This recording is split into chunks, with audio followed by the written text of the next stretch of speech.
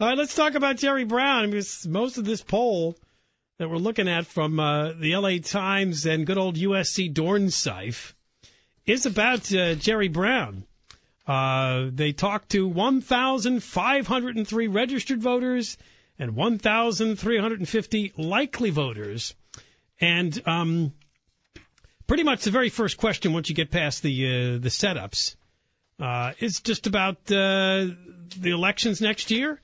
And how do you think things are going in California? Are we on the right track, or are we seriously off track? And most people still think we're on the wrong track, 49%. Only 37% picked right direction. I mean, there's all this talk about it's a slow economic recovery, but there are some signs that California is starting to improve. The voters didn't think so. Yeah, for who? Then they get right to it. Do you approve or disapprove of the job being done by Jerry Brown as governor? And as you know, and as you will find out, because John found this the funniest question in the poll coming up, they like to provide a number of choices, not simply I approve or disapprove. Right. No. It's got to be strongly approve, somewhat disapprove, strongly disapprove, don't know, or simply refused. And on the subject of approve, strongly approve and somewhat approve got 55%. So that's why they're touting this as good news for Jerry Brown, and that. Dude, now, but somewhat approve is sort of like. Now, I wonder what you. And that's the biggest answer. 33% took somewhat approve. Most people aren't paying attention to anything that's going on. If these people knew that he let tens of thousands of prisoners out and the crime rate is going up, what kind of an approval rating do you think he gets?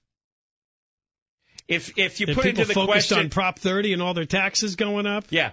If you also threw in how he's still obsessed with spending $100 billion on high-speed rail that's really slow-speed rail, what's his approval rating? The only reason any politician's approval rating is as high as it is because most people aren't paying attention and they don't care.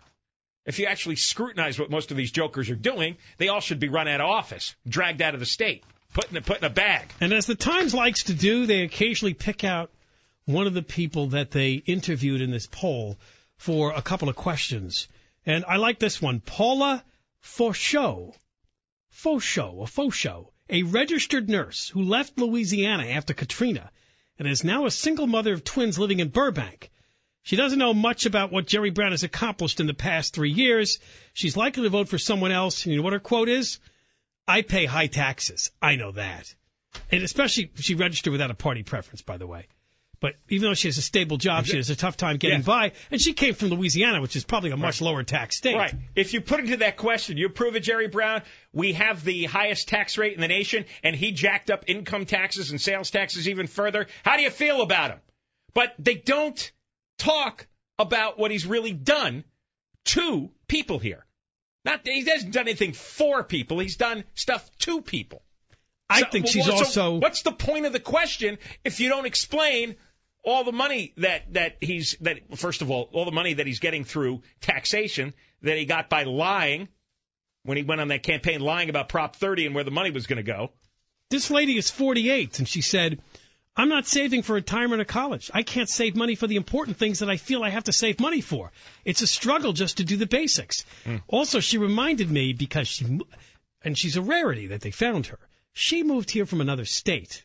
Numbers that are vastly dropping every year for California. And this people is like not her, a destination. It's not. And then people like her find out when they get here that, oh, my God, things cost a lot here. The taxes are high here. Why did I do this? I bet you the taxes are way higher than Louisiana. Oh, here they must. You know what? Everything from even real estate taxes. And you don't get anything for it. The school systems are just as bad as they are in Louisiana. That's sad. Yeah, the welfare cases and the poverty are just as bad or worse than Louisiana. So it's not like you come here and, yeah, you're paying a high price, but look at all the great services you got. No, you're feeding the poverty welfare machine. Right. As even Jerry Brown admitted last week. We're a magnet. We're a magnet for poor people now. Why are we a magnet for poor people? Because we have an extreme amount of benefits that we offer. So the people, middle-class people like her aren't attracted here. She came here because a hurricane blew her out. I mean, almost literally a hurricane blew her across the country. She's one of those people, and there's still a few left, that said, all right, I can't live in Louisiana anymore. It's a mess. well, I always hear about the California dream. Maybe I'll go. Right. There's less and less of her every year because the reality is here, that dream is dead. It's tough bringing it back. It's dead. And Jerry Brown is the last, vapid politician who's still cheerleading about the California dream. But everybody who actually is living in California knows it's over. It's done. We're on a quick slide into persistent poverty that's not going to go away because of government policy, specifically because of government policies. All right, now we'll get to the poll question that is just absolutely hysterical. When we come back, people were asked more in depth what they think about Jerry Brown, and they were given like 8 or 9 choices, and it's really funny. Oh, this is the worst question and the funniest question ever. John and Ken Show. John Cobell and Ken Champo.